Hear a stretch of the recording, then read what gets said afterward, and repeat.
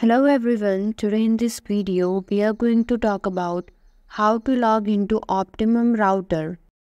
To log into your Optimum router, follow these detailed steps. Step 1. Access the Optimum router login page. Open a web browser.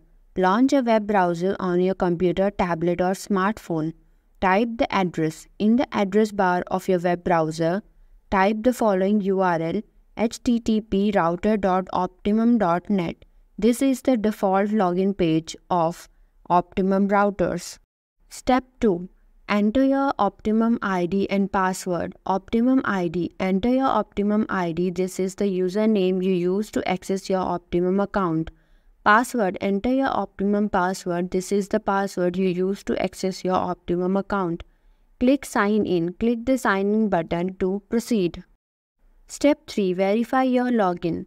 Login confirmation. If your login credentials are correct, you will be taken to the Optimum router settings dashboard.